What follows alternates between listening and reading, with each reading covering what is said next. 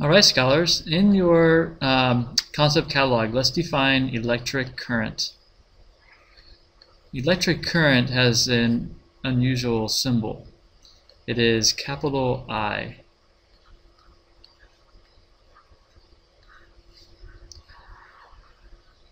And we can define it as the rate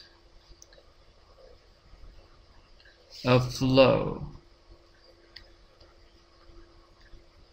of charge. And remember, the symbol for charge is Q. And it's usually electrons. Usually electrons. Oh boy, sorry about this thing not working well. Usually electrons through a point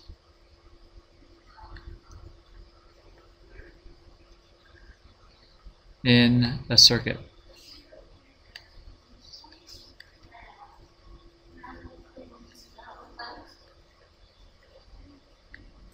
Okay. If we look at an equation for this, the equation would look like I current equals rate. So we know it's going to be over time. And on top we have Q.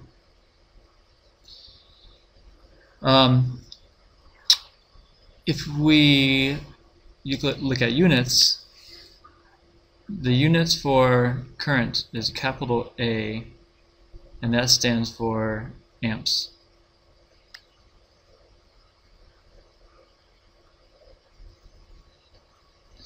And the symbol for charge we know is coulomb, capital C, and time is in seconds. So if we want to label that, we can. This is coulombs. And underneath that, seconds.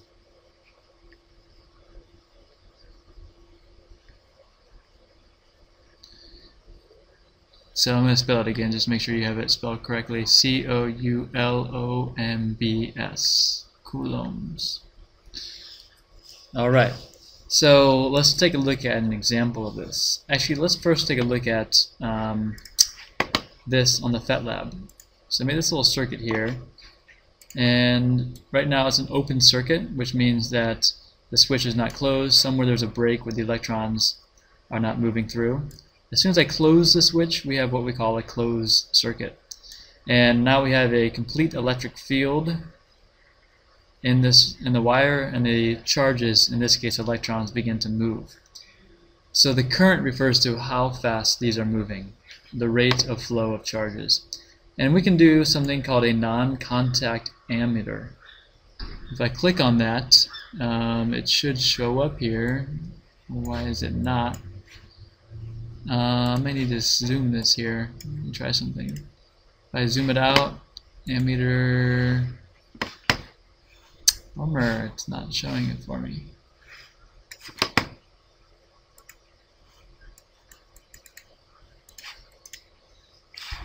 Okay, so we're back. I clicked on non-contact ammeter, which measures amps. And wherever I place it over the wire, it will read to me the amperage. So 0.90 amps. If I measure it over here, 0.90. Over here, 0.90. 0. Everywhere I measure it, inside the bulb, doesn't matter. The point is that in a simple circuit like this, every point of the circuit has the same current. And we can see that these electrons are moving just as fast through every part of that circuit. Okay, now let's take a look at an example in your notes. Let me just, one more thing on this here. So it is measuring the rate of flow of charges, and it's measuring the charges, how fast are they coming through every second. And obviously this is just, symbolic here. The electrons are far smaller, and there are an incredible number of them.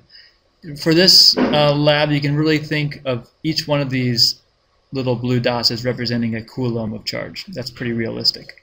And a coulomb is like 6.25 times 10 to the 18 electrons. So let's go back and take a look at an example.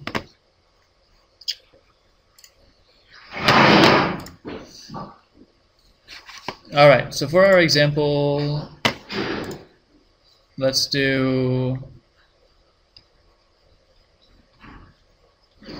let's say that 3 coulombs of charge. 3, come on. Oh, let me pause the this. Okay. All right. 3. Bear with me. Bless you, Adolfo. 3 coulombs of charge pass through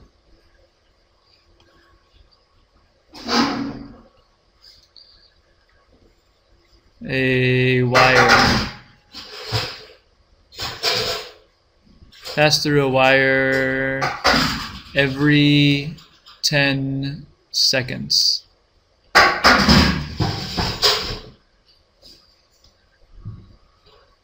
And we're going to look at this in 2 parts. Part A, what is the current?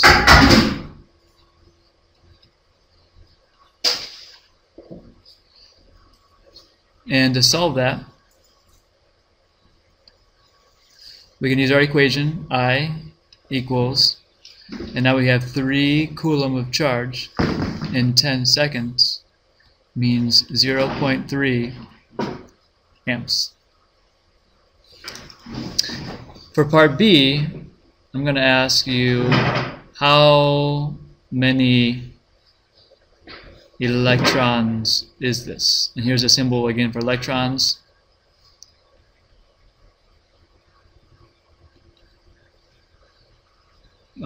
Per second.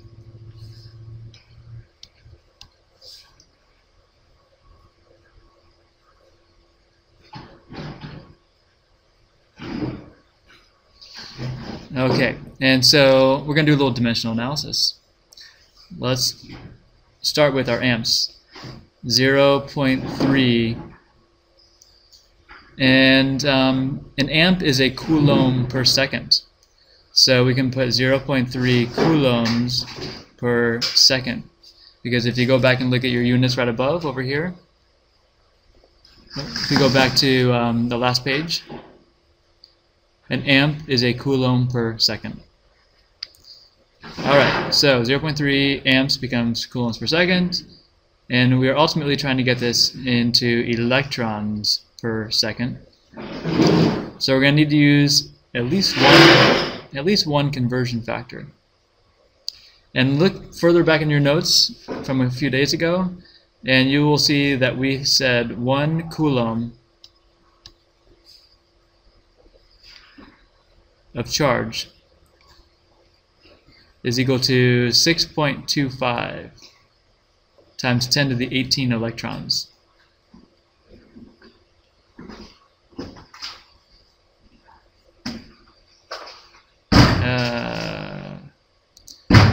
If you want to get me a new, more powerful computer for Christmas, I would be most obliged. Okay, so let's make sure that everything's working out right. These units cancel out. We have coulombs, and now we are left with electrons per second, which is what we were trying to get.